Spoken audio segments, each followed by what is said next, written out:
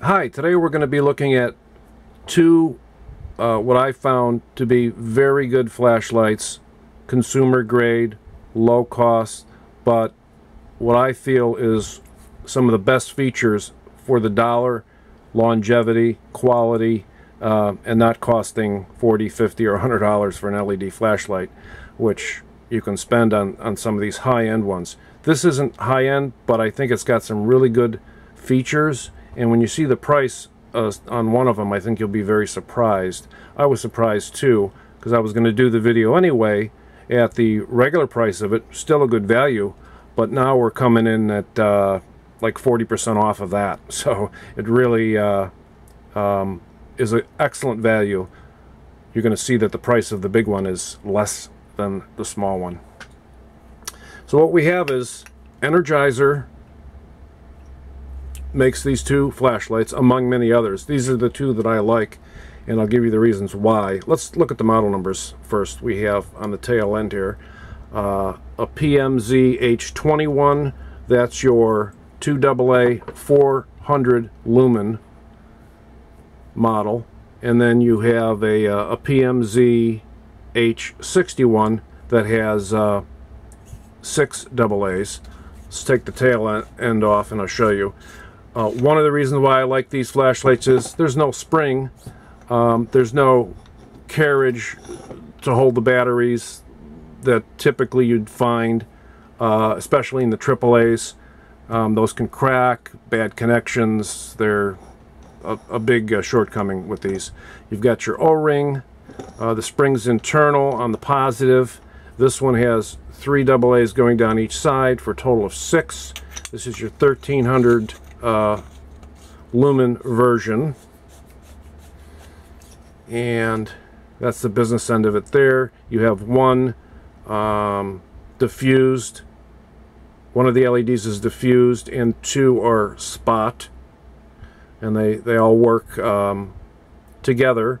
Or with the digital zoom, we'll take a look at that. We'll show you how you can access 2 of them, 1 of them, or all 3. Has a nice capability of control. Pretty much the same thing here, just scaled down. Same on the tail end. No spring in there; it's just not needed.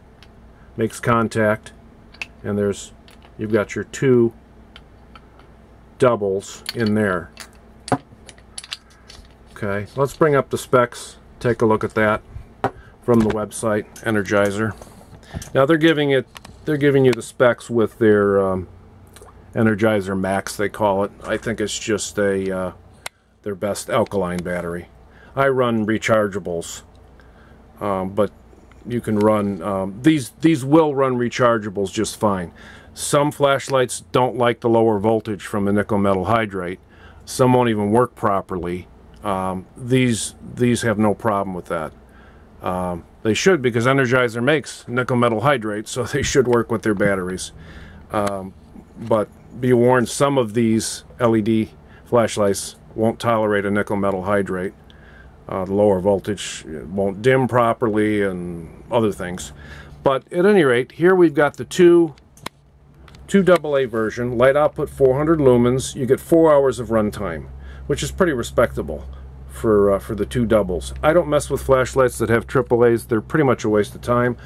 They don't give you a lot of runtime, and unless you really need something that small, but you will get 3 times the watt hours out of a AA as you will out of a AAA. So for that little extra size that you will have, you get 3 times the runtime. Here are just some specs. You can always pause that and read about it. And let's also compare it to the the 6A version, 6 AA. Okay, so on this one you've got 1300 lumens. That's pretty bright. You know, 1300 lumens is equivalent to about more than a 75 watt light bulb. Not a great comparison because this is more of a spot, concentrated in one area, but 1300 lumens is very bright. And then on low you have 220 lumens, 19-hour runtime. Very good. And of course you have dimming down from that. So I think they're just talking about the standard low. But from there you can dim it down. They really don't tell you what the lumens are, but there'd probably be too many options for that. But you can dim it every which way. So you can expect probably much longer run times than that even. Alright, let's take a look at the performance here. What I'm going to do is we're going to point this right at the lens, and I think this ought to work out so you can see actually what's happening. It's going to overload slightly here, but okay, let the camera adjust. Yeah, okay, I think this might work. I'm not going to point directly at because I don't think that's going to work out. Okay, that's pretty good. The camera's adjusting. So what I'm going to do is we're on high there.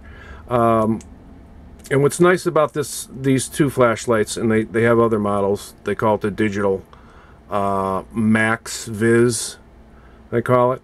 What's nice about this is you don't always have to go through the three modes, high, low, and blinking or flashing. When you turn it on, you've got your high, but if you wait a little while, like more than 5 seconds, it'll just go back to off again. If you're quick about it, you got high, low, flashing, and off. But say we want low, we'll hit it twice, we're in the low mode, more than 5 seconds goes by, it will not go to flashing, which is nice. It'll just go to off. So you can cycle through all the modes, the three modes, if you do it relatively fast, but you don't always have to cycle through the three modes. So here's high, wait a few seconds, it'll just go to off. That's a very nice feature, something you usually don't find on a lot of the lower end flashlights. Okay, so the digital zoom, not zoom rather, but dimming I should say. I think you might be able to see how that works here. If you notice, one of the LEDs goes through a diffuser and two of them do not, it's a spot. So you've got kind of the best of both worlds, where when we digitally select and dim. Okay, so what I'm going to do is let's do this on the high first. Okay, there's your high, let the camera adjust. Okay, you kind of get an idea of what's going on. Now I'm going to hold the button in. About 5 seconds, what'll happen, it'll flash. Okay, there's your flash. Now see what's happening there? It'll go between 2 and 1. So you can select whether I want the diffused pattern, whether I want the spot pattern, and it's also dimming, which is nice too. Because you can operate it on one LED, two LEDs, and everything in between with the dimming. Almost looks to me like the color temperature is different, and I'm not sure if the LEDs are different, but if you notice, even on the camera, that's a little more bluer, and that seems to be a little bit more yellow. It's very, very subtle, but could be my imagination, don't really know.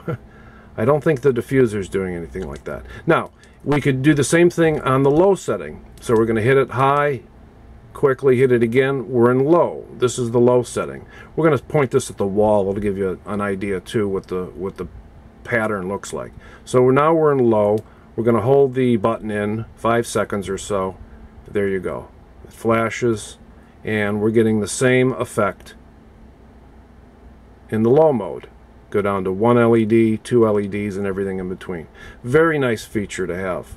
I haven't seen a feature like this on a lower cost LED consumer type, lower end.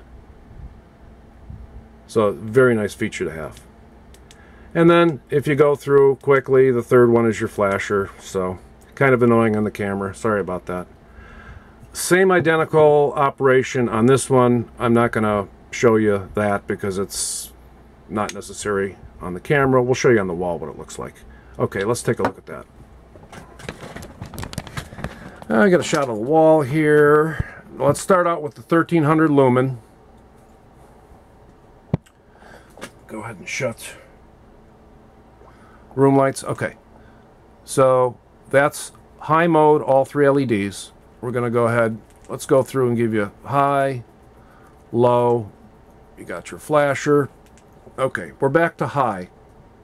We're going to go ahead and hold the button in. It begins at digital dimming. Okay, now if you notice the beam pattern, that's your spot, the 2, and that's your diffuser there. See how it's spread out more? Then we go back to the spot. And then it dims those out and puts the single one on the diffuser. So you've got the best of both worlds, and you can dim in between. We can do the same thing as mentioned in low. That's what it looks like. Diffused, spot, and just for comparison, this is the 400 lumen high,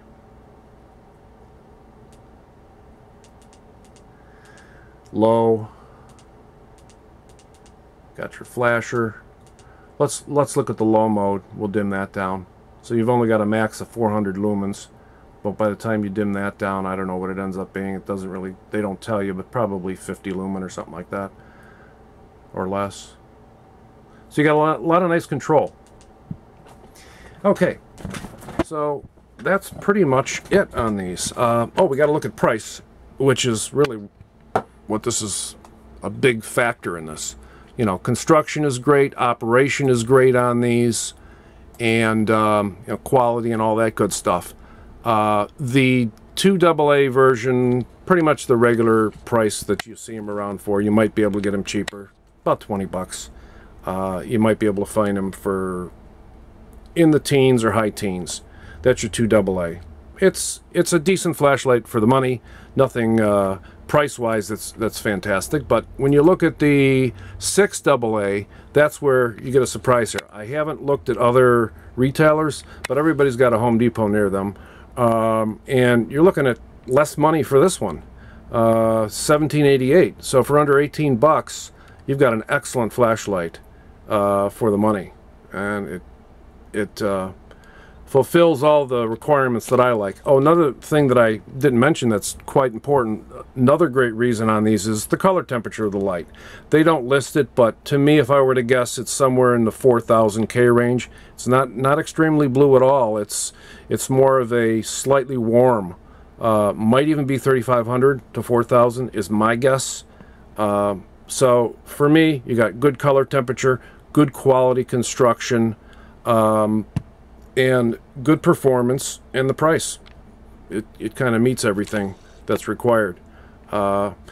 So that's about it for today. So this is the Energizer 6AA and 6AA flashlight. Good bang for the buck. I think you'd be pleased if you bought them. I don't get paid or compensated in any way by any of these videos. They're just straight my opinion of what I think, some things that I found. I think the Pooch would agree too. We don't want to be biased, right? Say hi to the camera. Okay, thanks for watching. Do appreciate it.